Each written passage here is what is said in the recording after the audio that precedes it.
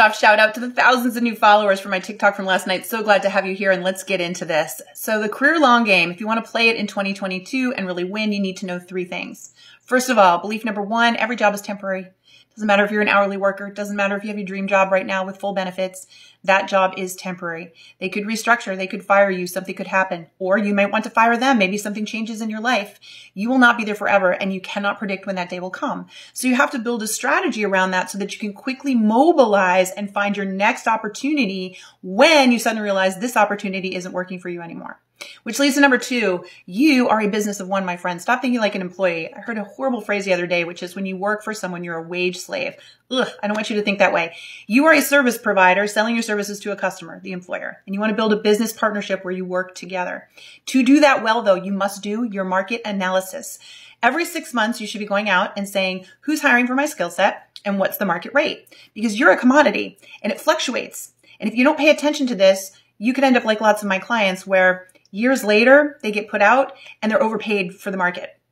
And they try to get hired and they can't because people say you're overqualified and you're too expensive. People don't want to hire them because they're afraid the moment they get a better paying job, they'll leave them. It's a very bad position to be in. You must always stay relevant. Let me give you another example. You're selling your services and one day somebody comes in and they're offering the same services for 50% off. What do?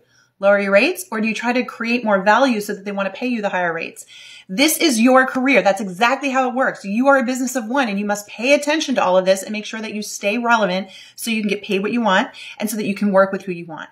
Which leads to the third thing, which is brand or be branded. You must always have a marketing plan.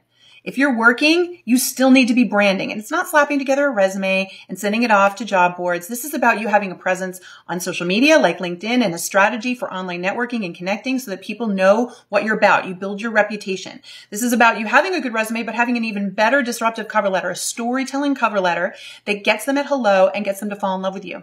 You also need to know how to do interview prep because you want to be real and authentic, but you also want to stand out because we find that when people do this kind of marketing for their business of one, they get better opportunities and better companies to want to hire them. Companies want to hire the best. So you've got to present the best. And it's not rocket science or brain surgery. You just need to learn how to embrace and do these 3 things. Okay, so what did I tell you?